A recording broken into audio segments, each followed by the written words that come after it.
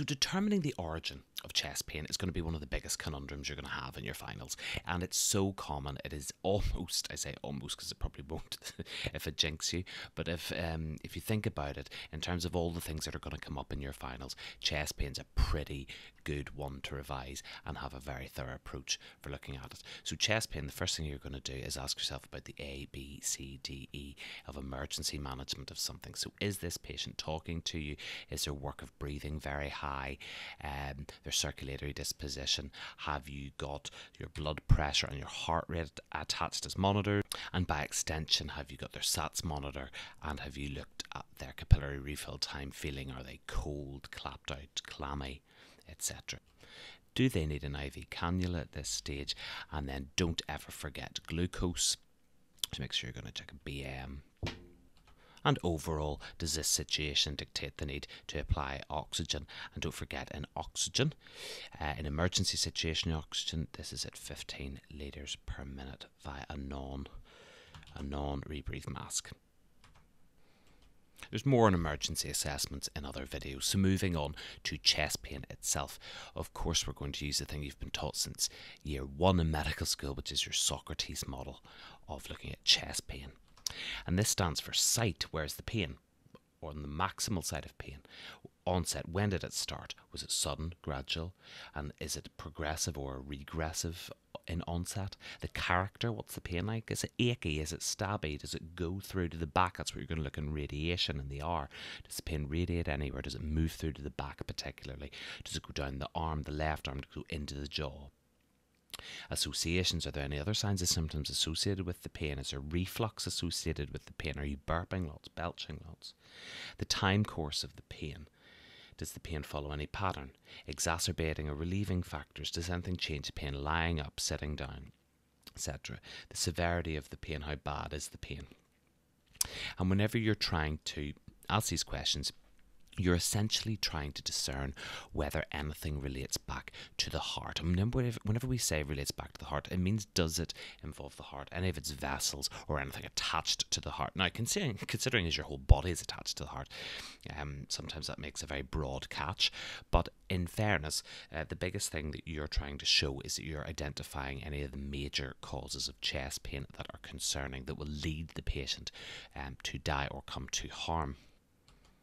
So from your A, B, C, D, E assessment, you've got a lot of things attached to the patient monitor-wise, but look at their JVP. Look at their JVP in the neck. Is it bounding? Are there signs of heart failure with having bilateral sounds on chest auscultation? You know, has the patient a third heart sound? These are all things you should be saying. So I wonder, have they bilateral pulmonary edema? Are there any crackles in the chest and the bases of the chest? Is there JVP bounding? Is there a third heart sound? Because you need to be querying other signs of heart failure. And of course, failure can be acute or chronic. You can have acute pulmonary edema from an acute cardiac event, but you can also have a chronic element of heart failure as well, so a worsening heart failure, and that can be led by an ischemic heart coronary vessels, such as angina, worsening heart failure from structural changes in the heart, or a flash pulmonary edema, for example. Should also consider whether this person is likely to have a PE. And a PE should predominate your diagnoses, your investigations of diagnosis in quite a lot of ways, because you should be checking if there's an obstructive signs here. Are they at risk of DVT? Have they long lives? Are they elderly? Are they bedbound? Weight issues? Have they tender calves? Look at the sizes of the calves, red calves, painful calves, shortness of breath, increased work of breathing without other chest signs should really point you towards considering a pulmonary embolus or even considering DVT leading to pulmonary embolus and investigating that appropriately. You may then want to discuss D-dimer tests, Wells criteria, and a CTPA for these patients. Along those lines, there are diagnoses you don't want to miss, such as chest sepsis. So if you've got somebody you consider who might be septic, and what we consider as being septic is having an increased temperature with fever, they might have bronchial breathing, so an increased work of breathing and bronchial breathing.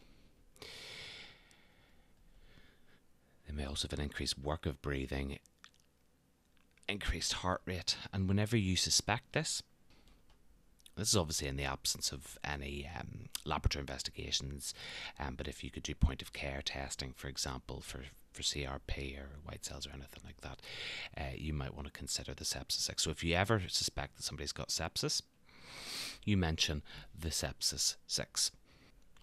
The next thing you're going to start considering is has this person any coronary disease? And how you're going to ask about that or investigate that is consider, do they have increased age? Have they increased BMI? Do they smoke? Do they drink? So these are all risk factors for coronary disease.